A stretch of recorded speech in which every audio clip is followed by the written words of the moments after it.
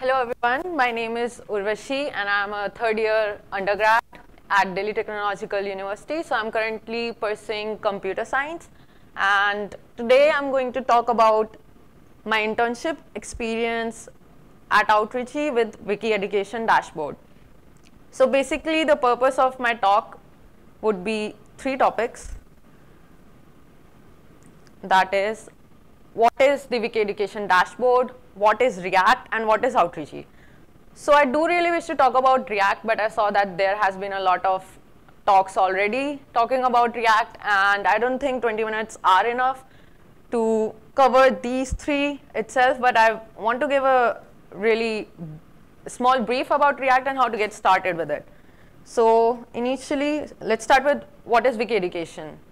So according to their website, it says, Wiki Education connects higher education to Wikipedia, ensuring that the world's most read source of information is more representative, accurate, and complete.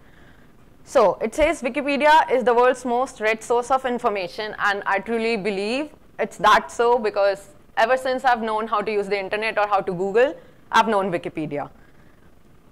But how does it connect higher education with Wikipedia? And it does that through the Wiki Education Dashboard, which is also known as the Programs and Events Dashboard. But what is this dashboard and what does it do? So this dashboard provides a tool that helps instructors and students to share their knowledge and track their contributions. So instructors can create and manage a Wikipedia assignment, and students can stay informed and learn how to edit Wikipedia. So I'm sure everybody knows about Wikipedia in this room. And has anybody already contributed to Wikipedia?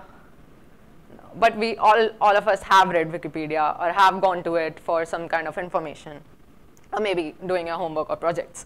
So me being an instructor, suppose I am at some university and I don't want my students to copy each other's assignments and submit homework on which they have not really worked on. So, and I want my students to work on something which is also useful for other people. And being a student, I want my homework to not end up in trash by the end of the semester. So I can create, suppose I take a class in history, and I can create an assignment or a course on the dashboard. So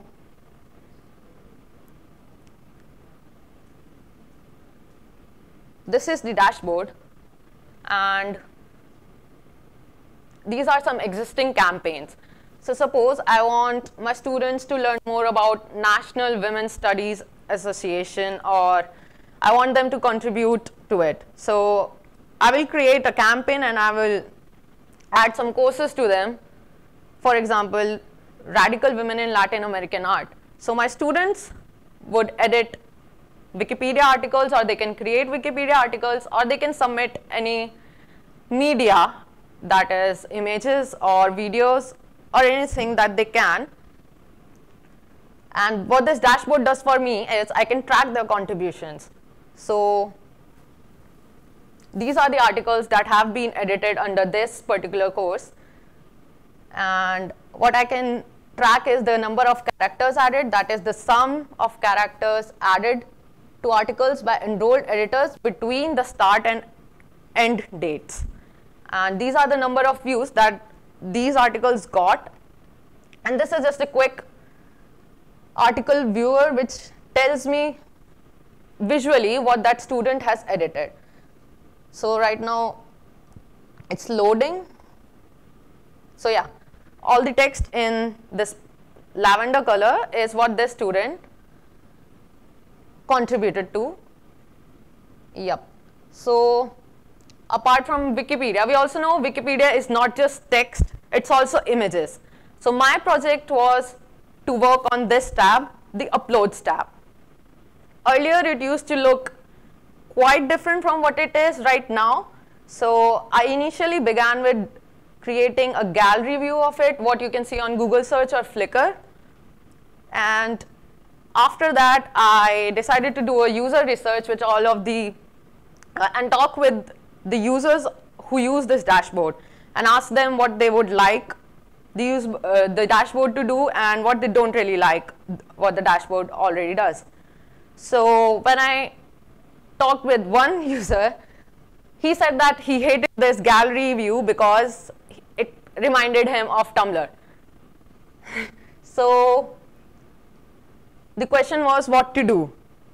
Then I noticed that Flickr also has these 3 views, which is the gallery view, the list view, and a card or tile view.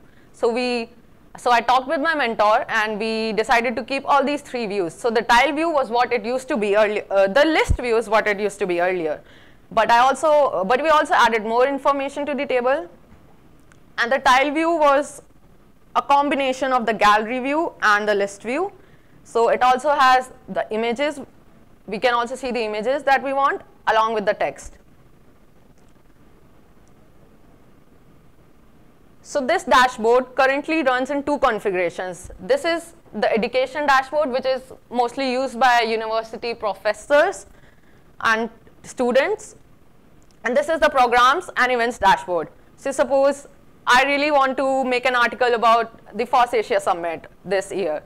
So I would create a program for FOSS Asia Summit 2019, and I can share the link with all of you to enroll into that program and add articles, what happened in this summit, or images that you have. And I can see all the edits and all the images that have been contributed. So these are some stats.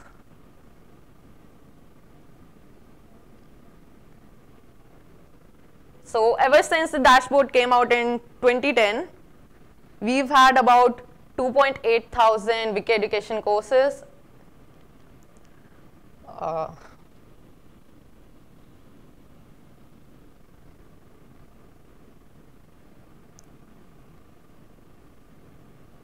Yeah, and about 58,000 students have worked on it, and 75,000 articles have been worked on.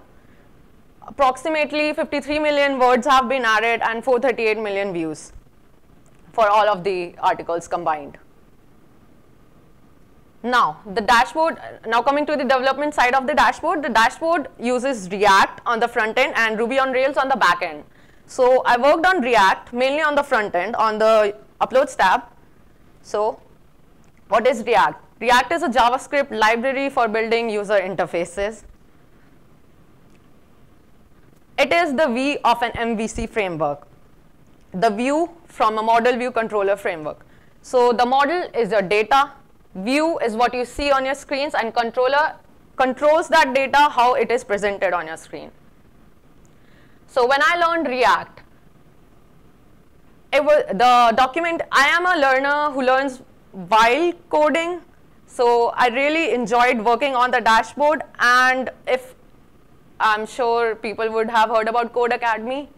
So I use that to learn a lot of things, and it helps me to get a structure of how these frameworks work and documentation. So the documentation of React is excellent. So you can learn React with the documentation and by coding using Code Academy. Now, how did I get this internship and how did I get a chance to work on the Wiki Education Dashboard? What is Outreachy? Outreachy provides internships to work in free and open source software, FOSS. Outreachy internships are open to applicants around the world, and you have to work remotely. You don't have to move to another place. And all the interns are paid a stipend of $5,500 for 3 months. And also along with that stipend, the interns also have a travel stipend up to $500. So that's the reason why I'm able to come here and speak, because I got this travel stipend